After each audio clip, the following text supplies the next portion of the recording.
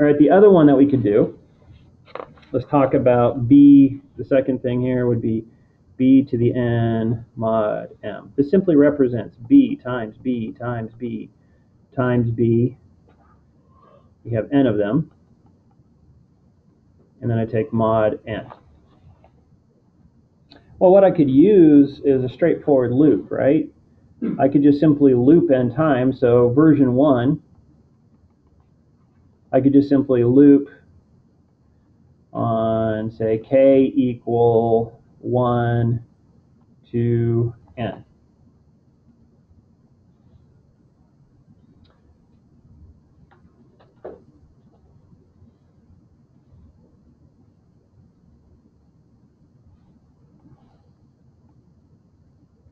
And we could sit there and say, well, I could start off this entire thing first and have stuff like, all right, so if I want to do this, we would start off with, well, what if the power was 0? What should I return? Like, for example, if you loop from 1 to 0, what would happen? You would skip the loop, right? But what would you return? What's b to the 0 power? 1. And what's 1 mod anything? 1. So let's start off with the answer is 1. That's b to the 0. From here on out, I'm going to start doing powers. And all I'll keep track here is to say, okay, this is easy enough.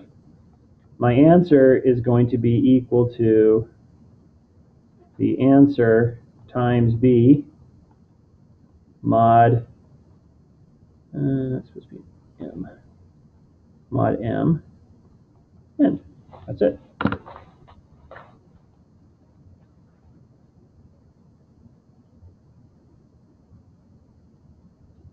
What is this doing? I just keep multiplying by b, and then just simply take the mod to make it small. Multiply by b, take the mod, make it small. Multiply by b. Why can I do that? Because modulus goes through multiplication, right? So I could do this the hard way. I could say b times b times b times b times b and store that as what's called a partial product. Do all those multiplications and then take the modulus. Well, that's dumb because it's a big number. Modulus, it's going to blow up on us. On the other hand, if I just multiply by b once, take the mod, make it small. So if I go through once, this is b to the 0, I get 1. First time to the loop, it's 1 times b, which is b. Take the modulus, go to a small number. And then if it's 2, we do it again. That's times b, which is now b squared. Then b cubed, and b fourth. Okay, what's the issue with this? This is nice. It's a very nice, very short algorithm. How long is the loop? How big is the power, right?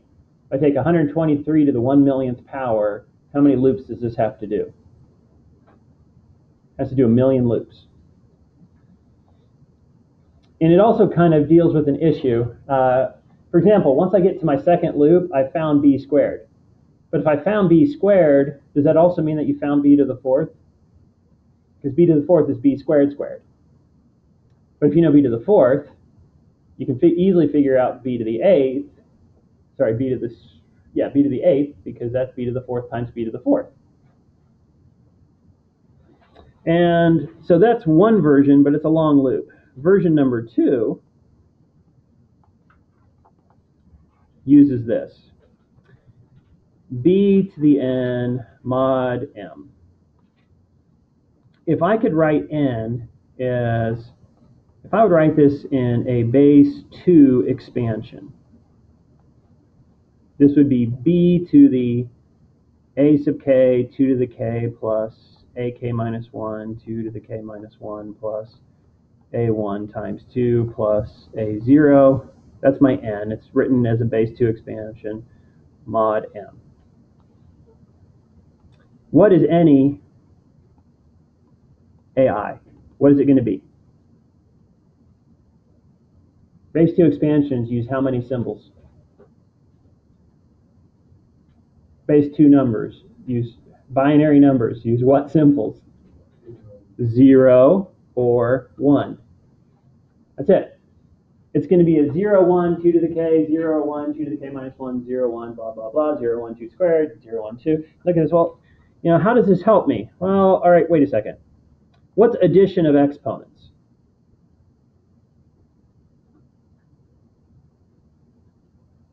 It's multiplication of a base. So that means I could bust this thing apart. This is b ak 2 to the k, b ak minus 1, 2 to the k minus 1, times b times 2, sorry, a to the 1, 2 times b a sub 0. We're still taking mod. That's just a property of exponents. These are multiplications. What's multiplication of powers for exponents? That's a power to a power. So this now looks like this. This is b to the 2 to the k all to the a sub k. This is a b 2 to the k minus 1 a sub k minus 1 times b squared times a1 times b times a0 mod m.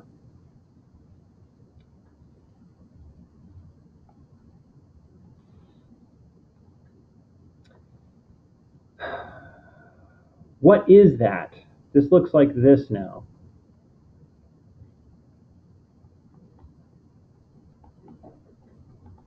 I would write it a little bit differently. This is b to the 4th to the a2.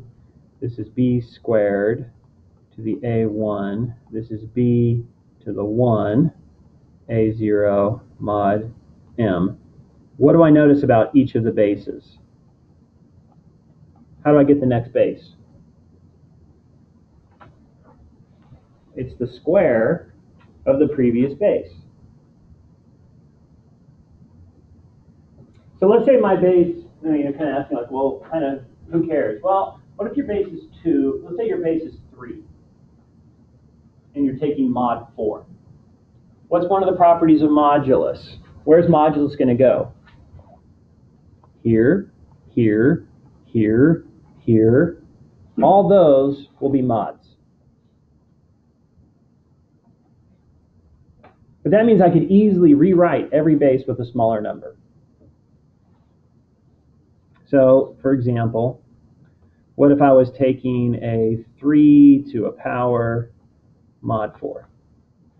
If I wrote this as an expansion from above, this would look like this. This would look like 3 to whatever a0 is, 3 squared to whatever a1 is, 3 to the 4th with whatever a2 is, 3 to the 8th with whatever a3 is, and this continues on until we get over up to a to the k. And we're all taking mod 4. That's what that is happening. But we look at this and say, well, how does this help me? 3 squared, 3 to the 4th, 3 to the 8th, they're all big numbers. But what's 3 mod 4? It's 3. But if that's 3 mod 4, what would be 3 squared mod 4? What's 3 squared? 9. What's 9 mod 4? 1.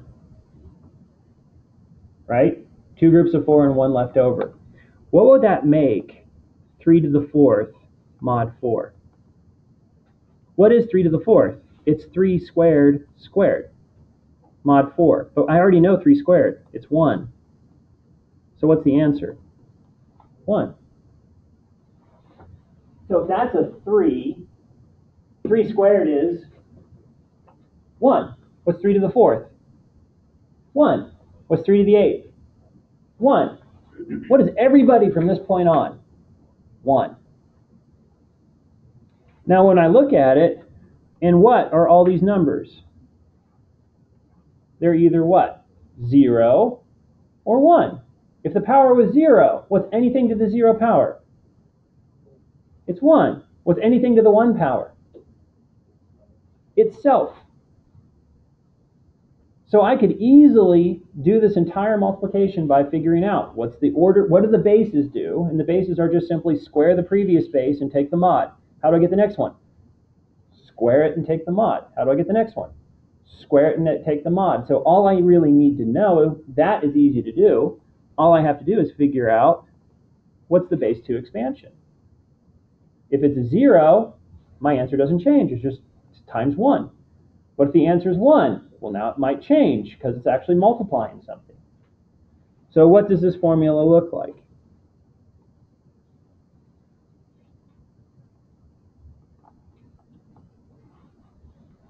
So what is our algorithm? I'm going to rewrite theirs a little bit. It's going to be b to the n mod m. Step 1, n is equal to ak 2 to the k plus, 2 to the k. They use k minus 1. I'm just writing 2 to the k. Life's easier this way until we get down to a2 2 squared plus a1 2 plus a0, which means that n is equal to ak a2 a1 a0 in base 2. So step 1 is you've got to figure out the base 2 expansion.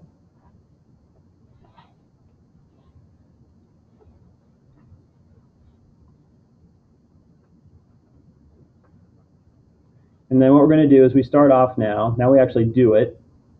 So part 1 is that. Part 2 is that your answer starts off as 1. And, all right, they use the word power. We need to keep track of these bases. Every base starts off as to the 1, and then I square it to get the next base, and I square it to get to the next base. They use the word power. Here's an important part of variable choices. Choose variables whose names make sense. What do you think we should call the insides? What would you like to call the insides? If I'm keeping track of these insides, what do you want to call it? Inside? Base? All right, let's call it inside. And so the inside is simply, what's the very first one we have? B. We already used B.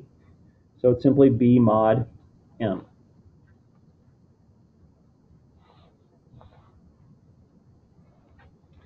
And then what I'm going to do is I'm going to do the following. For A0, A1, A2, up to AK. It's a loop on the A's. However, this is pseudocode. I don't care how you do it, but we start on the smallest, A0, and we go up to AK. Why? Because we work from right to left in multiplication of this thing. So for these numbers, we're going to go from left to right. If the thing that you're working with is 1, that means it changes the answer, right? Your answer is going to be equal to your old answer times the inside thing that you just did, and then we take mod m. So we're always taking mod m because it goes through it. Okay, what if it wasn't 1? What must it have been? It must have been 0. What will it do to your answer? Nothing, because it multiplied it by 1. So I don't need to change the answer. But on the other hand, what do I need to now find? I have a new inside because I move on up. That's equal to the old inside squared, and then do a mod m. And now we end our for loop. At the end of this, we return the answer. We're done. Now, if you want to, you can take part 1 and part 2 and put them together, right? Because what am I doing? I'm doing for the A0, A1, A2. I just got to deal with each of the A's at a time. If I wanted to, I could do my base expansion, find A0, do this. Find A1, do this.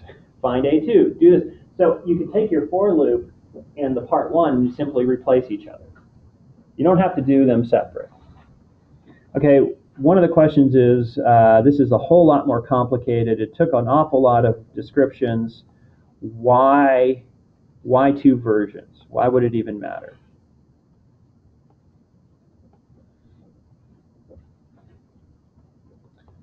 Consider B to approximately 1 million.